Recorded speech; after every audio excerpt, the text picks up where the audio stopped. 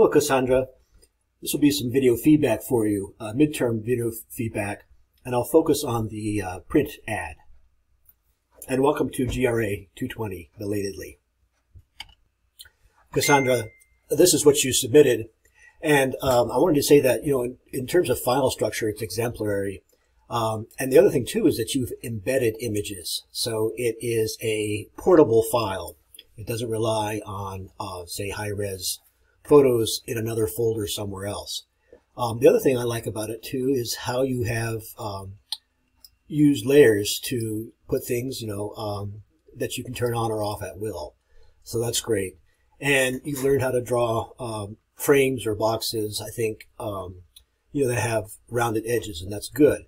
I would say there's a lot going. Oh, the other thing too I really like about it is your handling of the palette. This yellow is not part of the corporate palette, but what's nice about it is that it's complementary to the purple. Now, in general, watch your margins, and remember this is a print ad. Print ads oftentimes get trimmed, and so or part of the page will disappear into what's called the gutter. So you need to back things away from the edges. I would be consistent about how you treat these photographs, and know that you can also put photographs in shaped boxes. For example, here, let me see. You can, here's a box with some white fill, and I think you can file place. I'm just going to use any old thing. If I can find one.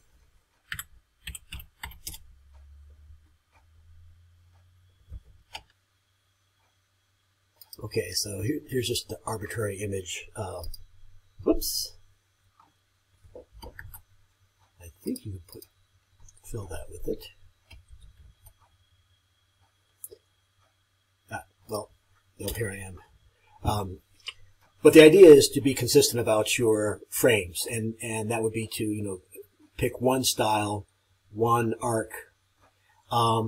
I think you have, just enough type. Take a look at professionally designed ads to see what else they include. And think about your typography. I'm glad that you've only used, 3 sizes. But think about contrast of scale. Now, this could be, for example, quite large. And think about what kinds of types suggest, perhaps being a little less formal, treating it, maybe staggering your type, not centering everything too.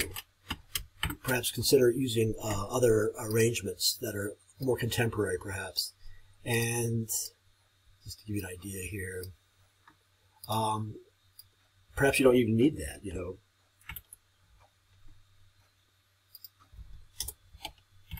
Just do what's called perhaps word painting, whereas the way you've set the typeface suggests what it means. And I'm glad that you've used Arial. It's difficult to make look elegant. Sometimes perhaps not making it bold might be a better choice, but you have everything on their own lines, own layers. That's good. You've got all the ingredients. Be careful about borders that come so close to the edge here. And I think you can do without them. I think turning off the border is probably and bleeding wherever possible. Bleeding means, take things off the edge. Then you'll avoid these awkward, thin spaces that you create. I like your silhouette, but, is it possible that it could be much larger? Let's see. What happens if I make it like 300%? I don't know if it has the resolution to sustain that, but, consider it. Contrast to scale is always, I like that drop shadow effect. Perhaps the mask could be a little refined. It also seems to be tilted a little bit to the right. You can rotate that back however you want. But at any rate, let's see what that looks like. I don't know, it looks kind of grayed back. But again, contrast to scale. Think about that. I like the three-dimensional effect. And I think, keep it to about this much in terms of ingredients, too. I think adding things might be make it cluttered. So that's all for now. Good job. You've got great ingredients, and I particularly like the way that your color sense has created this sort of sunny glow effect on the entire ad. Very appealing.